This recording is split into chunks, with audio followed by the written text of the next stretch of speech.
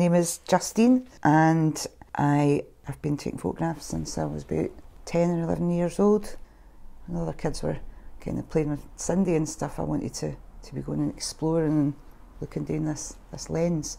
I started painting with watercolours and also textiles, but recently it's been glass, and I'm really enjoying glass work.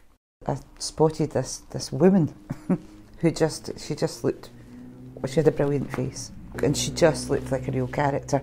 And I said to her, "Hey, hi, can I take your photo?" And initially she insisted that she looked awful, and I thought, you know, she just has such a wonderful face. So like that, click, took the first one when she was ready for it, and when she thought it was over, I took the next one, and that's the one